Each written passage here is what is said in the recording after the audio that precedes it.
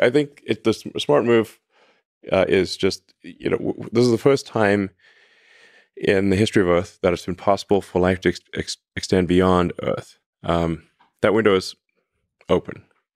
Um, now, it may be open for a long time, or it may be open for a short time. And it may be open now and then never open again.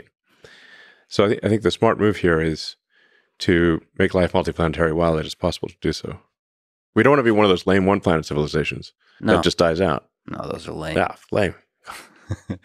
No self-respecting civilization would be one planet. There's not going to be a Wikipedia entry for one of those.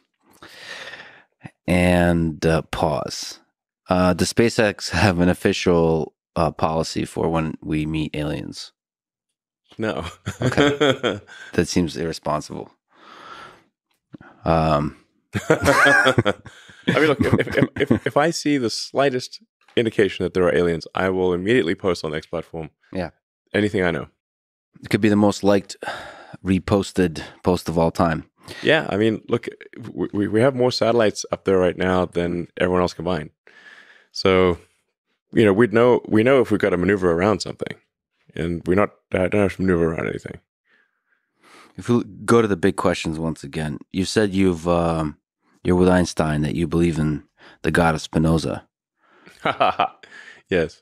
So, that's a view that God is like the universe and reveals himself through the laws of physics, or as Einstein said, through the lawful harmony of the world. Yeah, I would agree that God of the simulator or whatever, the supreme being or beings, reveal themselves through the physics. They're creators of this existence.